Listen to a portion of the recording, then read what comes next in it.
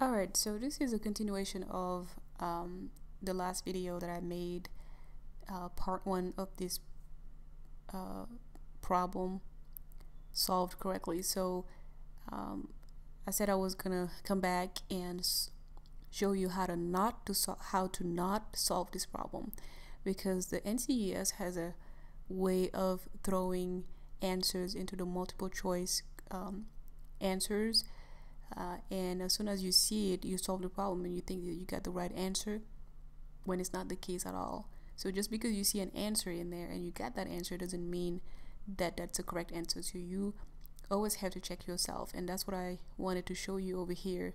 So make sure you watch part one of this video. I think it was titled fault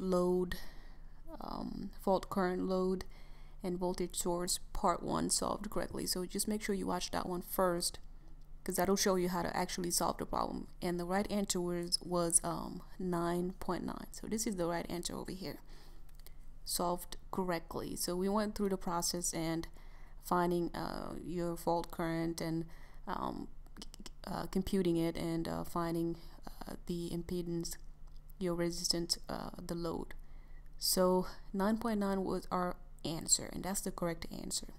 However, if I don't go any further than that, remember the question is, what should be the value of RL that needs to be added to the load? So let's say I already solved for fault current being equal to 500 amps, and I got 3.2, right?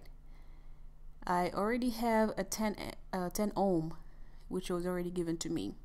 So if I add, if I'm not paying attention and I do 10 plus 3.2, that's a 13.2. And if you notice, that's part of our answer over here. So now I'm in the exam, I got 13.2, I look at C and that's 13.2, and I'm thinking in my head I got the right answer.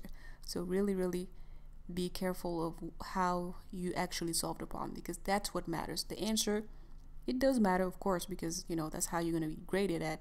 But if you solve the problem incorrectly, there is going to be an answer in the multiple choice that's going to be there. And so you have to always be really careful on how you actually came up with the answer. That has to be correct first. So we have one down there, which is 13.2, and that's absolutely incorrect. And going further, let's say, okay, I understand that the question is not asking me for, you know, the impedance over here in series, but I figure out that it was actually the load resistance. I'm doing my math, you know, and then I got here. But instead of calculating R, z squared minus x squared, I just go ahead and put 16.5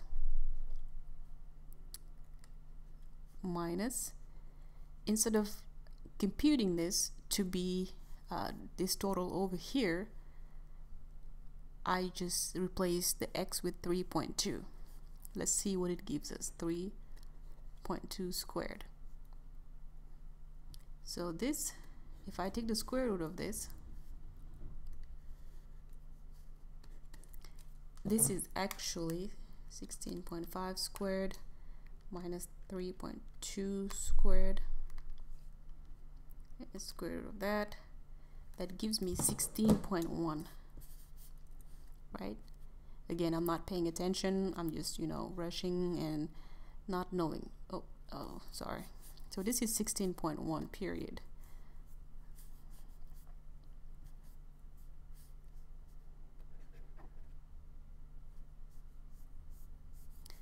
So let's scroll up here to look at the answers again. 16.1.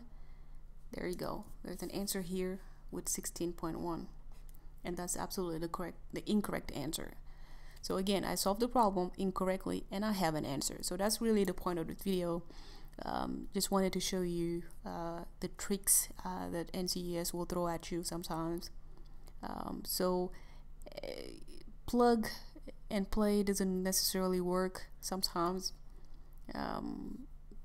but just be really careful on how you solving the problem. How you came up with the answer is far more important. Well, it's equally as important as actually finding the answer, because you can guess, you know, I can just guess whatever and still get the wrong answer. But if I solve the problem incorrectly, there's going to be an answer in the multiple choice, but that doesn't mean that I got the correct answer. So that's kind of the point that I wanted to make in this video, just to show you. So let me know if you have any questions on that. Thank you.